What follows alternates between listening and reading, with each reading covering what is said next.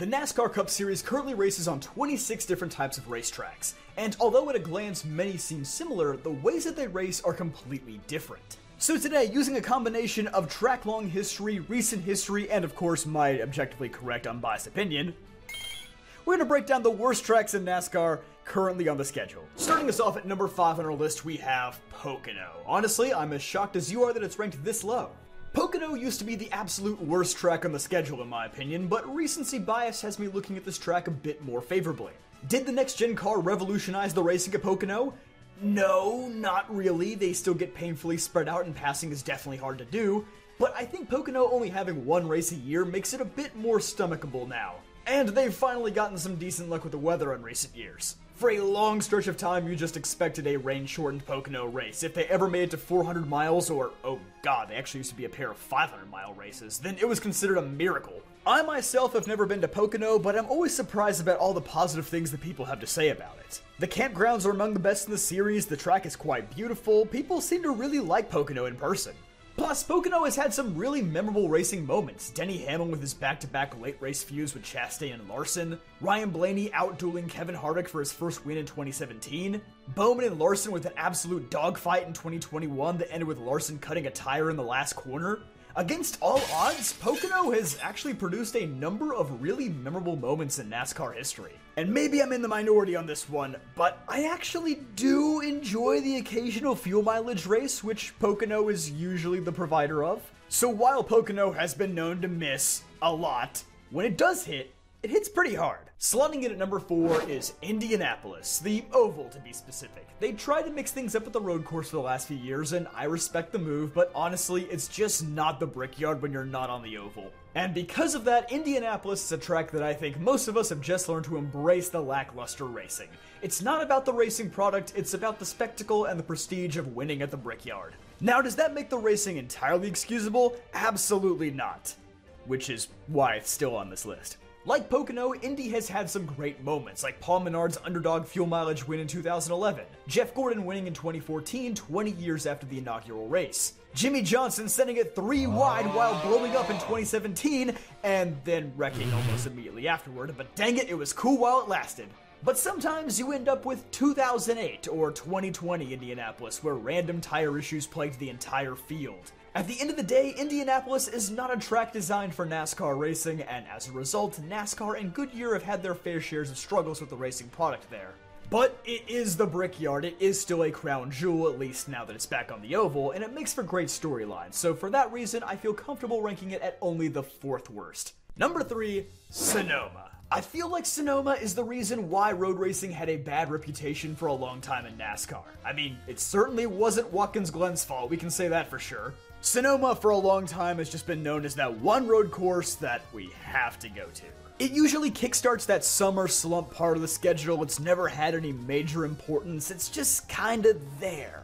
Sure, it's had good moments like Tony Stewart's last career win here in 2016, or Boyer versus Kurt Busch versus Tony Stewart in 2012, but more recent races have left a lot to be desired, especially with the next-gen car, which has been known to struggle at road courses. They've tried different configurations like the carousel and the chute, and it doesn't seem like either leads to particularly great racing. And looking at reporter Jeff Gluck's Was It a Good Race poll, aside from 2016 with its amazing finish, almost every other Sonoma race in recent history ranks towards the bottom.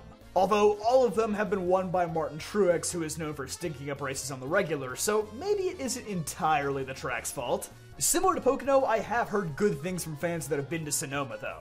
I don't really know why. I would think that most road courses aren't great for spectating, but maybe it's just the scenery and the wine that people enjoy. I'm not sure. Also, it never rains, so I guess your tickets are pretty well protected. Well, it is a road course, so they could race in the rain anyway. Actually, rain might make the racing a lot better, and the track will be green and not dead and look a lot nicer on TV, so maybe we should move it up to earlier in the year. But yeah, more often than not, Sonoma just provides racing that I can only describe as mid. Now we have so many better road courses on the schedule, and honestly, with the next-gen car, that's not really that much of a compliment.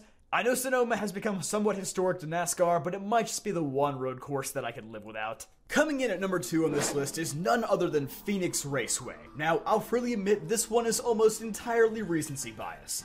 Looking back on Jeff Gluck's Good Race polls, I was actually very surprised to see how many Gen 6 Phoenix races ranked towards the top, because I certainly don't remember them being that good. Although, if you ask Jamie McMurray, he said there hasn't been a good race of Phoenix since the track opened, and I am more inclined to agree with him. But yeah, Phoenix with the next-gen car has been mightily underwhelming, and honestly, the fact that this track now hosts the championship race just makes it all the more frustrating. Honestly, I could probably ignore most of Phoenix's faults, if not for the fact that it hosts the championship. It doesn't matter how good a season has been or how competitive the Championship 4 is, because we know that Phoenix is looming over us at season's end, and it's probably not going to be that exciting. I'm also of the opinion that we shouldn't race twice a year at the championship track anyway. I think that makes it feel way less special compared to Homestead since we only went there for the finale, but that's just my take.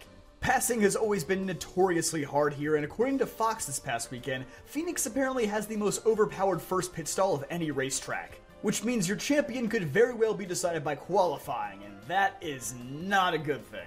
This track just falls into a weird gray area where races like both an intermediate and a short track, but lacks that short track bumping and banging, and lacks the competitive intermediate side-by-side racing.